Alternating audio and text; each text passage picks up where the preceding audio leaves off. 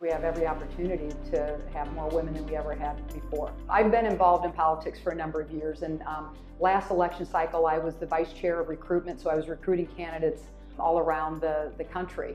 And I traveled to 22 different congressional districts, all women running, traveled 20,000 miles, and I can tell you it is the best crop of candidates and the best crop of women candidates that I've ever seen in my political career.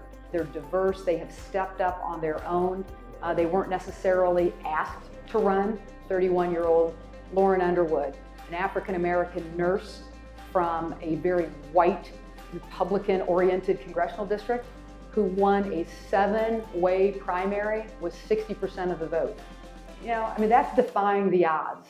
Abby McGrath, the first Marine fighter pilot ever in the history of our country, who's running down in Kentucky and won that primary against the odds.